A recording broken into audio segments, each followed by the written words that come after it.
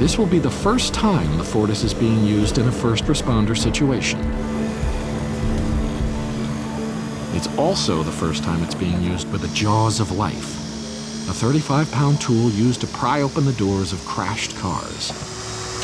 It's the perfect place to see the Fortis exoskeleton.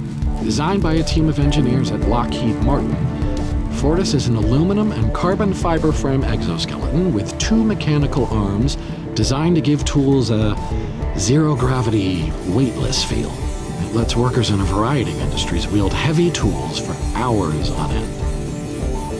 The lady wielding this tool is Trish Elker. She's the head of the Fortis design team. It's very lightweight, it's very easy to put on, it's very adjustable to adjust from piece body type to my body size. Right, so it's one size will generally fit all. After the Guardian guys get our test vehicle positioned, they'll deliver a tailor-made emergency situation.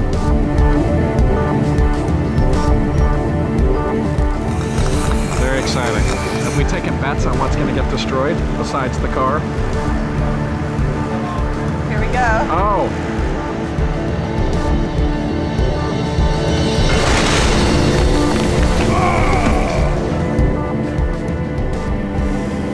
This will be the first time the Fortis is being used in a first responder situation. It's also the first time it's being used with the jaws of life, a 35-pound tool used to pry open the doors of crashed cars.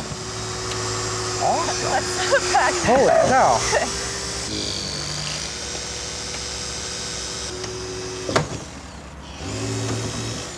Awesome.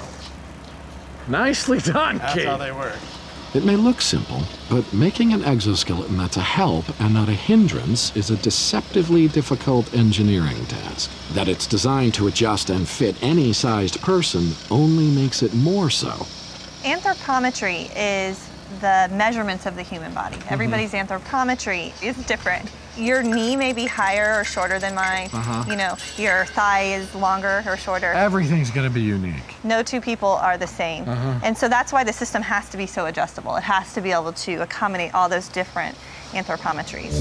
I guess creating an interface between man and machine is what cyborgs are all about.